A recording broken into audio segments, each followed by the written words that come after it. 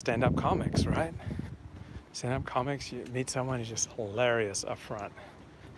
And, but interpersonally, they don't want to be cracking jokes anymore. They're tired of that. They don't want you to try to upstage their jokes. So, most charismatic, blinding, truth-telling comic, interpersonally, may be a whole different figure. They have problems with debting or under-earning or the sex and love addiction, and so you can bond over your shared participation in a 12-step program.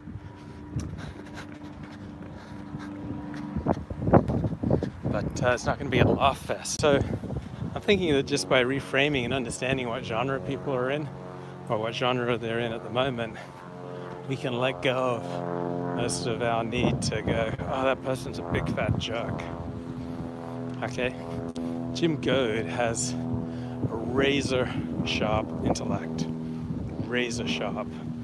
I mean, word for word, he's the best writer in the United States today. He's going to be someone who, if you take advantage of him, even if it's accidentally, or you try to use any kind of duplicitous reasoning, he's just going to spot it like that. He's going to call you out on it. He's going to confront you on it, and he might even tweet about you. And so recognize Jim Goad's genre. The man's a wordsmith, razor sharp intellect. He's not going to put up with any BS. And when he encounters it, he's going to call you out on it.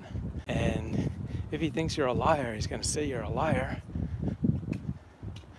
And even if you've been on friendly terms with a dude for a decade or so, it's not going to matter. He's just going to call you out if he thinks that you're lying, prevaricating.